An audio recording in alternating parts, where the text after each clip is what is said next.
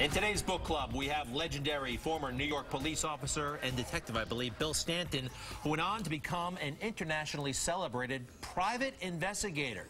There he is. I remember this in New York Magazine. I do too. Look at those arms. Look at those guns. He still got the guns. Still fits. And he also does security work as well. All right. Well, now he's in something of a new business, the book writing business. He is out with a novel. It's called Badge of Evil, and he had a little help from noted journalist Craig Horowitz. Welcome to you both. Nice to see you. Nice to see you too. Can I correct the little help piece? What do you got? You might want to adjust who helped who here with this. You helped him, or he helped you? Yeah, something like that. It's his ego. Your name comes first. There you go. Well, Craig is a former writer for New York Magazine, Correct. right? Yes. So, I mean, that's your business. That's my business. And this is the first time you ventured out and did your own book, right? Yes. You know, he was the journalist who put me on the cover of New York Magazine. That was when our career in fiction maybe began, some people would say. and I said, why don't we combine our life experience, you know, you as this, you know, ultra left guy, liberal guy, journalist, and me as this Puerto Rican, Polish private eye in the Bronx, and let's see where we could take this adventure.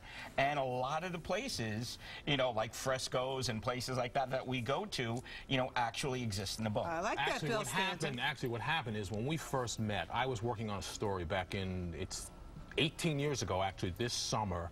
The city was sort of captivated by the Abner Louima case, and I was working on a piece about police brutality, and I was trying to get some information from the cops' side, right, to get the cops to talk about what life is actually like on the street. So John Miller, right, former DCPI, right? Yeah, DCPI, network guy, currently back at the NYP. John Miller introduced the two of us and said, I want you to talk to this retired cop because he could provide some really incisive inside look at what police brutality is all about. Okay, so what's this book about? This is a book about the inside baseball of New York City, and a lot of the characters exist. It's an amalgam of characters that we've come across. Many of the scenes in this book actually take place. The car chases, the fight scenes, many of these things actually happened. So when we have a car chase scene into Brooklyn, we actually drove that route. Okay. So what the book is about, Greg, to answer your question, is sure. See how we get along. You're being schooled. Yes, as always. It's international terrorism, homegrown terrorism, a corrupt, out-of-control police commissioner. We have rap stars, drug dealers, and at sort of the heart of this is a really remarkable, unexpected, unusual relationship between a journalist and a private investigator who can't stand one another originally. Which is based on truth. But it's a novel, but come together. And it has all of the insights of my having covered 4 police commissioners, 3 mayors, all of his experiences as a private investigator. So it's also kind of a look inside the corridors of power. I love it. I'm kind of fascinated about being a private investigator. Yeah, we thought it would be nice if Bill could teach us some techniques and tactics that PIs use. PIs, right? They Now, still say this that. is our secret, yes. What do you, well, so You know, we on got how to go undercover. We got some witnesses here. First of all, do they still wear the Sherlock Holmes? Yes. You know, to blend in. We decided we were going to go follow Mike Woods and see where he went. You know that Mike Woods, he's a shady character. Well, there's rumors he was stealing people's lunches. So basically you hide behind pillars, it looks like. Yes.